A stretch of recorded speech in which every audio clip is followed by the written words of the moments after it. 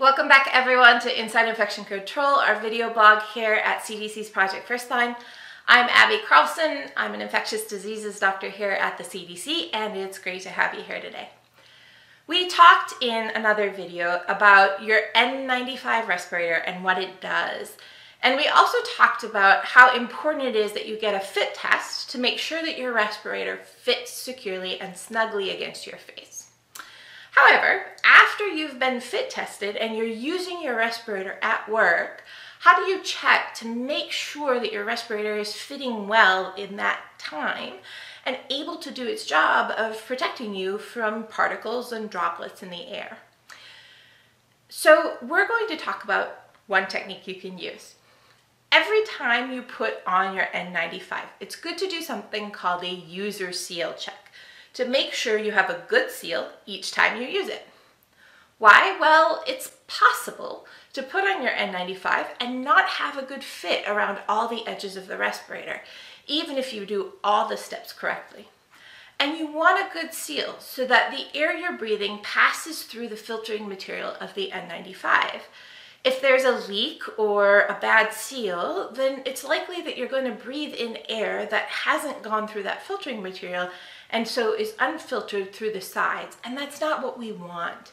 We want to protect you from infection by having you only breathe filtered air. This is also why some facial hair can be a problem. If you have facial hair that sits where your respirator needs to seal to your face, it's going to create small leaks around the edges. You should be able to do a user seal check every time because even when you're fit tested, the respirator can get dirty or damaged and the straps can loosen up or other things can happen to make the seal not as tight over time. Also, a lot of us are having to use our N95s more than once or for longer periods because of the shortages, and those N95s can simply wear out. And finally, your face might change. You might gain weight or lose weight or just find that the fit doesn't work anymore. And that's why we fit test every year, but also why a user seal check is good.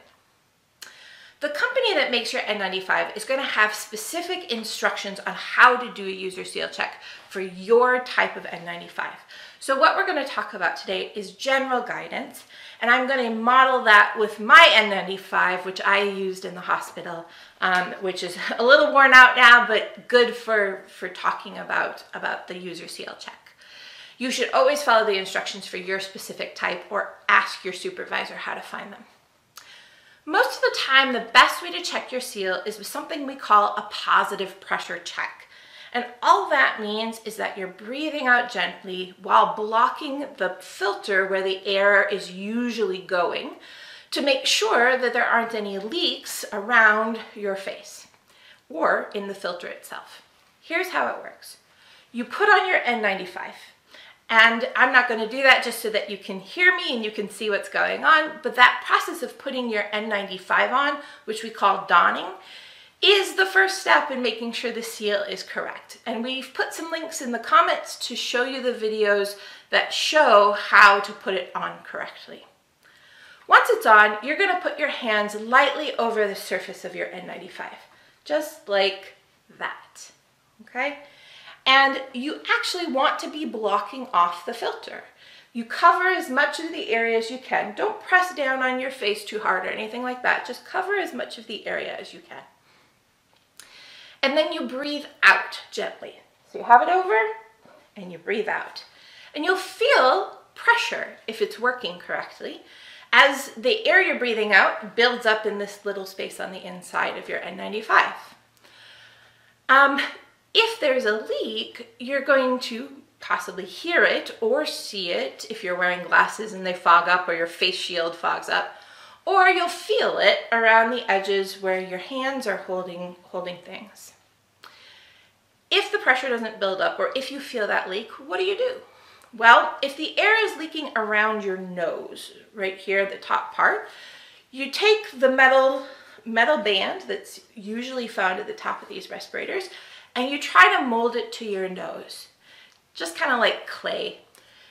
It's important to use both hands and to start from the top. You can imagine if you just use one hand and push like I'm doing now, you tent or push up the top, and air is going to come leaking out off of the top of this respirator like this.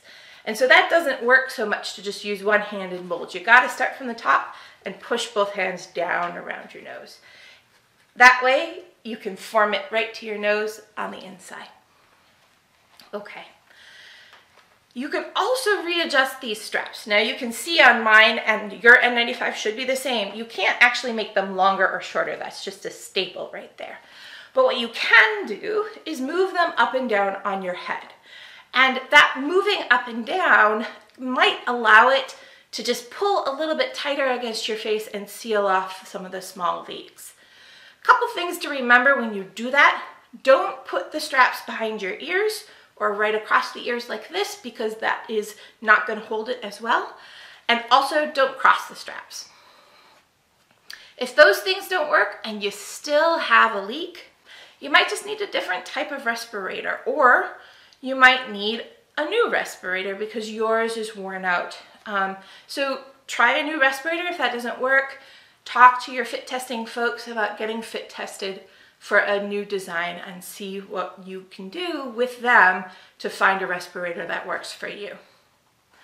So to sum it up, a user seal check is important each time to make sure your N95 is doing its job of getting all that air through the filter material every time you put it on. Our comment section is going to have some links to some more information about N95s, fit testing, how to do a user seal check, some videos that you can take a look, and resources that our colleagues at NIOSH have put together. So make sure you take a look at that to get a good seal for your N95. Thanks as always for joining us. Be sure to follow us up on Facebook and Twitter, and at cdc.gov/Project Firstline, our website. We will see you back with the next episode.